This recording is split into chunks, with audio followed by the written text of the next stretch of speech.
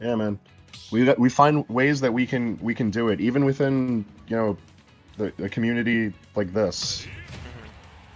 Like, there's no right or wrong place to talk about stuff. Mm-hmm. But Just gotta while we're talk about it. here, let us close out our stream with one last match. Smash. Like I said, we got Nidas returning, and ZealLightning's bringing us Pac-Man, rather infamous character in the current Wi-Fi environment. Let's put on a good show for the final match of the stream. Knight is still rocking with the yellow. Ridley as well too. It seems like we're only getting yellow fiends here too. We saw Nidas go against a Pikachu earlier, and we got our yellow pizza man here in Pac-Man. And of course, returning to Talon City for Game 1, usually not an often picked Game 1 stage, but seeing a lot of it today, and with good reason. Both of these characters with no shortage of controlling large amounts of space quickly, but I feel like less needs to be said about Pac-Man's kit. Like, Trapmaster Extraordinaire, Pac-Man is able to control space without committing too hard, whereas Ridley, all the chips are down for every move you make. It's interesting too because we did see like more of a rush-down matchup last time we saw Nidas and like the Pikachu, where the ledge pressure was very apparent, was very in your face, but you're getting a lot of pressure from different angles and from very safe areas playing against Pac-Man. So a little bit of a different order here. On top of that, Ridley's shield does not bring a lot to protecting Ridley, as it were, from all of the different ways that Pac-Man could be bringing pressure. So I am curious to see how Nidas goes through with this matchup. While still being able to live a build confirm, okay. Oh yeah, that's a rock and a hard place right there, honestly. Like, escaping ledge pressure from Pac-Man is no easy feat for any normal character within the cast, but when you take into consideration a big body, like, you really have your work cut out for you. I'm trying to get a back air stage back there too, not gonna find it. For it to come in, the up B trying to break through something, but looked like the Hydrant being disjointed able to break through that without putting Pac-Man in any sort of danger. Ooh, trying to hunt there too. That was interesting because the Hydrant was on that platform, so it didn't really allow Lightning to come back to it. Also notice that Nidas is trying to scout out an anti-air with these up smashes. I'm hoping he doesn't give away too much of his game plan, but hey, Fireballs to the dash attack does confirm to iron things out before too much damage is built up from ZealLightning. Right.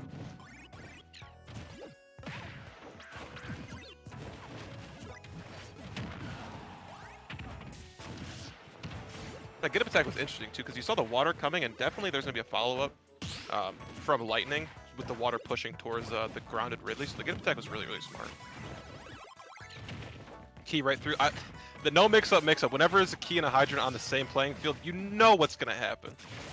It's just two very dangerous things are coming at you. You just need to know when. Yeah. I love that nair. I love that nair. Was that an up smash we might have seen almost? Oh no, that was like a short hop up air, yeah. Definitely like to maybe see some of like the... When we do get like a nair hitting cleanly for Nidas, I'd like to maybe see some sort of follow-up going away. Oh, this guy played Pac-Man? That was such a smart angle. Come on. Oh, not catching it with the same roll read this time. Yeah. It's different when you have the melon going out there too, because it's super lingering, so you can kind of telegraph where it might be coming to, so smart. And Ridley's ledge hang being able to just kind of avoid that entirely. I love the Hydrant play. The Hydrant interactions from Nidas are sick. Yeah, this guy's done his homework. He's fought Pac-Man at least once or twice before to understand these angles. Which, I feel like there is no other character in the cast like Pac-Man when it comes to, like, really enforcing with a player that you need to understand the matchup to some degree. Like, there's so many little things involved in fighting Pac-Man that you could turn around on him. You just need to be aware. Yes.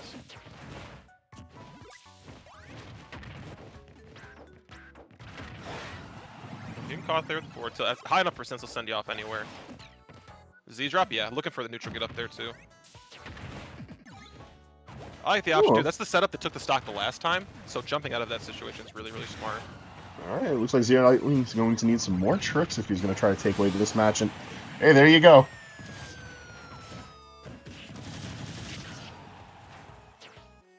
What do we got here? Are we going off stage? No, we're just going to... Yeah, the ledge trap situation we saw a little bit earlier in the very first set we commentated today. Nidas was very proficient at trying to snap to ledge with the up B to find a further follow-up, maybe like a ledge trump. Not going to work out here, though. really liking these low recoveries to the stage from Nidas, but I feel like ZealLightning could be taking advantage of them more. And yo, he went for the stinger. It would have been a hell of a way to end out the game one, but just not enough.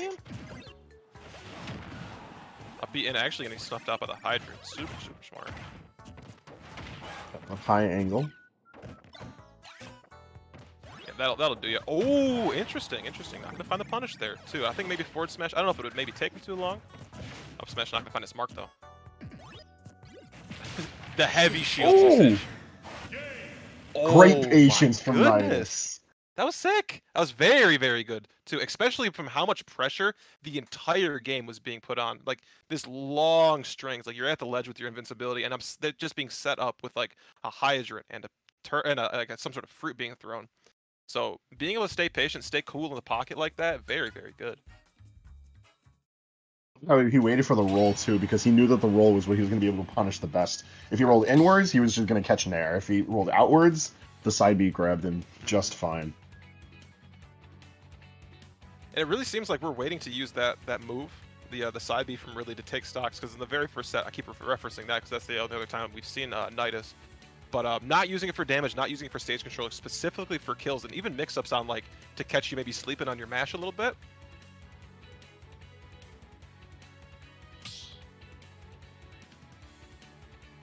Let's see if we get a stage. I feel like the stage worked out fine for ZealLightning, but it was played so expertly from Nidas. I wouldn't be surprised to see if we end up going something different.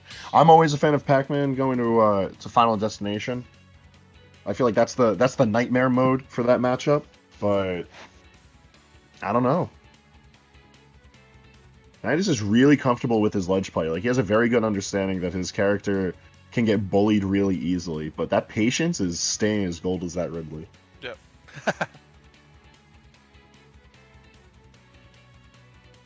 We got Nidas back in the lobby. Still waiting for Lightning to pick the potential counter pick. We're back in here, same character, same costumes. Looks like we got a stage change though.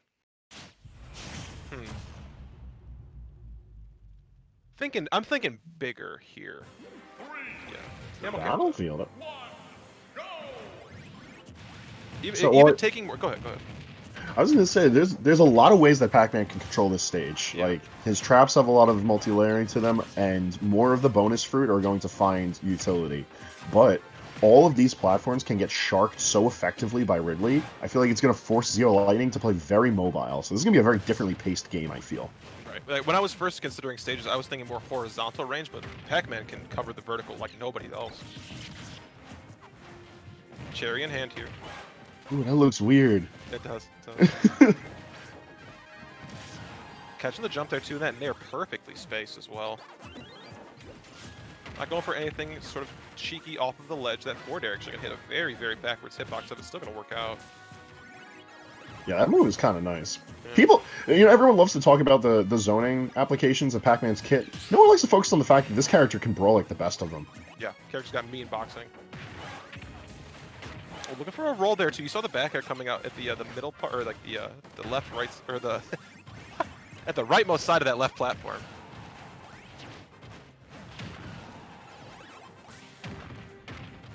They're coming down, covering a really good angle.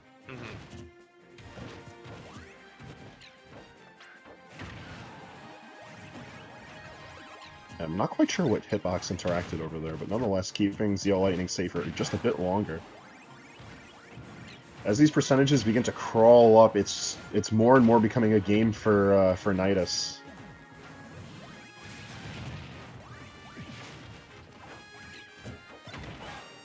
Great jump catch there too, because you see you have the melon sitting there, so you really don't have to try to call it anything else because you're getting pressed from the horizontal, so you have to jump there to get out of the situation.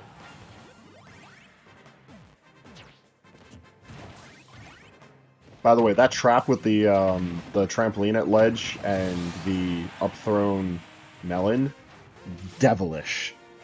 Devilish trap. Because it's catching any option that you throw out. The fact that Nidas knew to just wait there shows that he's proficient in this rather obscure matchup. No mash out either, going to take the kill. Second time from across the stage, this is nice.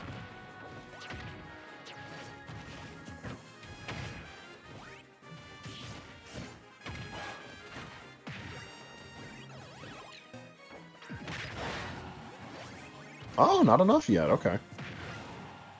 Nair through that forward air on shield, gonna fall through the fastball. Nair, smart. Yeah, ZealLightning in general looking like he has a better idea of how to use his tools with the battlefield layout. With a very good catch of the down smash there. This is looking like a very good stage pick for him.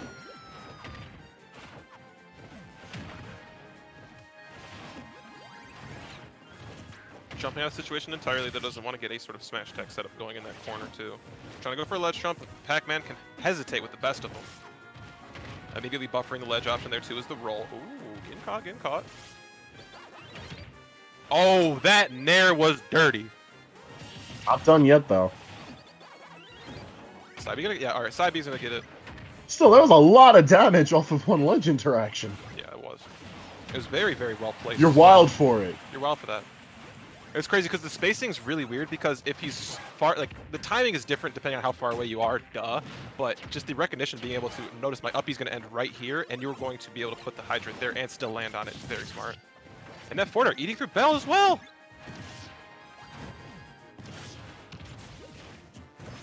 Trying to get an up tilt juggle going on here. Not going to find it.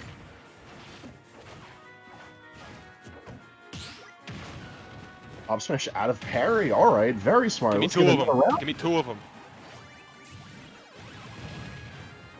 You know, I was going to say, this was looking like a runaway game for ZealLightning as he found his comfort, but Bell in hand here for Nidas, trying to get something going with the Bell? Yeah, trying to play to Pac-Man's strengths here. Across the stage, not going to be mashed out. Will this? No, no, no, no. Oh, the air that was into, that was such scary. a smart power pellet. The patience is key. Forward tilt's going to kick on the top of the hydrant. Still going to hit the tall Ridley. Oh, yeah. This is the linger. The linger. The release. What is it? That was so tight. That was so nice. The timing was there. I don't think Lightning was ready for the hesitation to last that long. What do you think? Do you think we'll see a side B off ledge? Oh my goodness! Really? Really? Extending through the hydrant. Wow. Or that must have been just enough damage to actually hit the fire hydrant. Mm-hmm. That's insane. Well, what a way to end I'll it. be honest with you, Script. I never didn't know seen that one. I've never done that before, first and foremost. But I've never heard of Nidas leading into this tournament, but I can guarantee you I will not forget Nidas after that.